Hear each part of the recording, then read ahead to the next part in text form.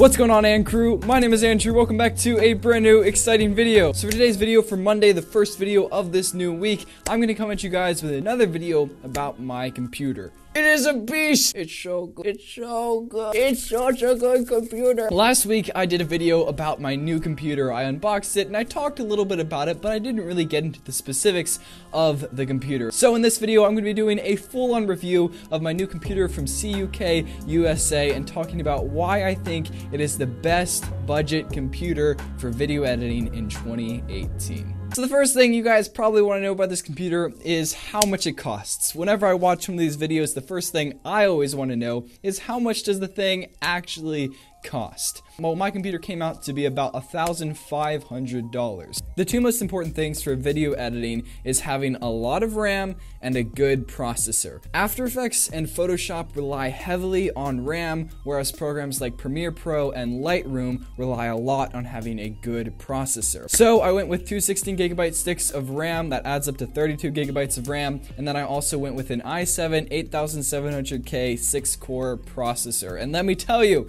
that is all you really need. When I had my old computer, I really could only run like one program at a time. I would literally spend half my time on the computer force quitting other applications so I could make room for the one application I was running. The specs other than that would include a 500GB SSD. That's where I keep all the programs I use a lot, all the data I'm accessing on a regular basis. But I also got a terabyte of hard drive, just regular old hard drive. As far as the graphics card goes, this was less important to me because I'm not using this as much for gaming or anything like that, and programs like Premiere Pro and After Effects do not rely very heavily on having a good graphics card. But I didn't completely skimp out on the graphics card. I got what you'd probably call a low, high-end graphics card. I ended up going with an NVIDIA 1060 GTX 3GB graphics card, and thus far it's worked really well even for gaming, and that's pretty much the specs. Alright guys, so I'm sure you are all anxious to see how well this computer actually performs. To show you guys how well this thing actually runs, I've conducted a series of 4 different tests to run with this computer and see how well it actually performs.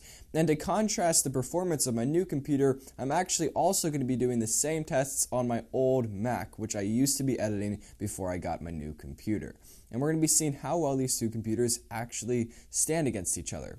The first test is to see how fast the computers can launch Premiere. The second is how fast they can launch Premiere with other programs running. The third is seeing which programs can apply warp stabilizer faster. And the final test is to compare the exporting speeds of these two computers. For test 1, just launching Premiere, my computer was able to fully load Premiere in 9 seconds. My old computer took 25 seconds to do the same task.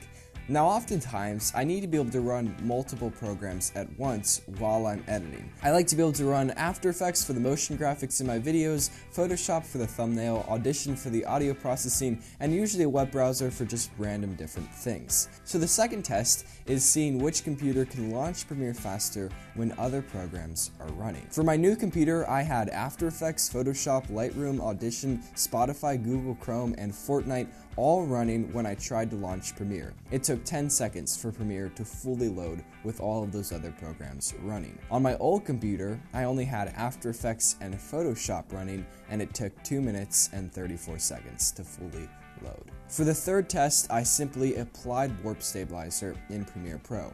My new computer was able to process through it in 48 seconds, but my old computer was able to process through it in 1 minute and 21 seconds, so not a whole lot of difference there. And finally, for the last test, I just exported clips out of Premiere to see which went faster. I also added a linked composition with just a transition to give Premiere a little bit more to work with. My new computer exported the clip in 45 seconds, and my old computer exported it in 4 minutes and 54 seconds. So that's pretty much it, guys. I think the results speak for themselves. This new computer does pretty much everything better. The only thing that was really even close was the test with the Warp Stabilizer. I hope you guys enjoyed this little segment, and it gave you more insight into how this computer actually performs.